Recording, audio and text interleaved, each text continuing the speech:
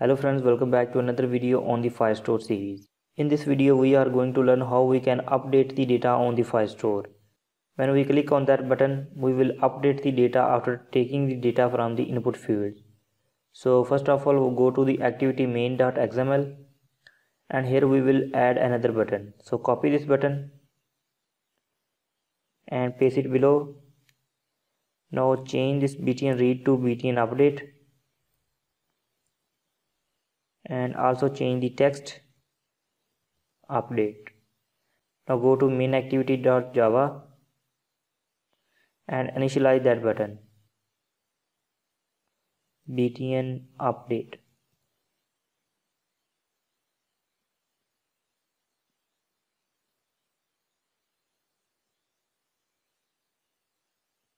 Okay, when we click on this button, we will update the data. So here we will set a click listener on that button.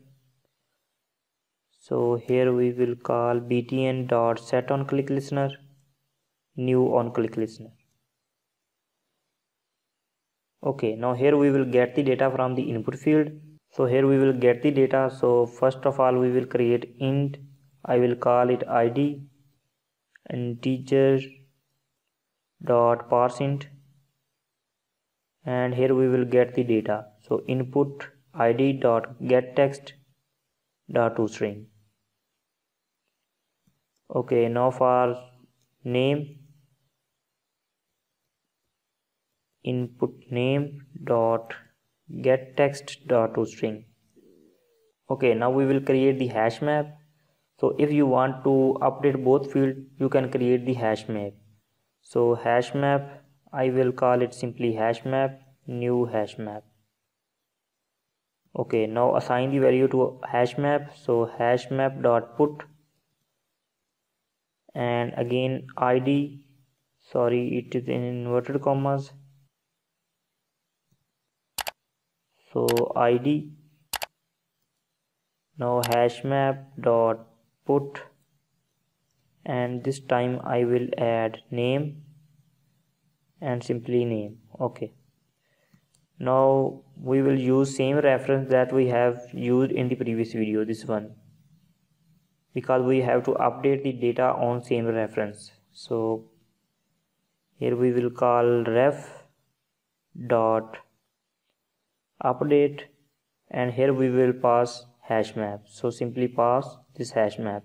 You can also add on success listener, new on success listener, and here you can show a toast message.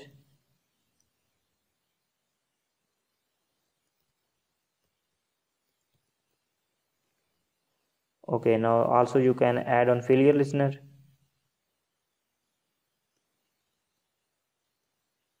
new on failure listener.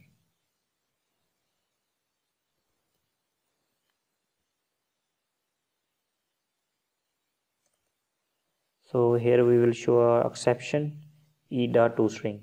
Now put a semicolon here. So let's run the application.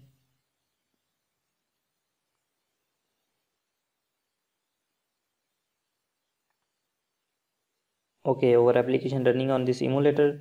Let's open our database, and here we will pass another id. Let's say I type any random id and random name. Okay, now I will click on this update button, and here you can see it's real time updated. Now if you want to update only one field, so you can remove the other line and also comment this line. There is no need to get the data from the input name. So run the application again.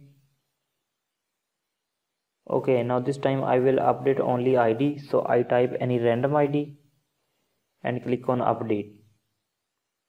As you can see, only id is updated. So in this way you can update the data on the Firestore.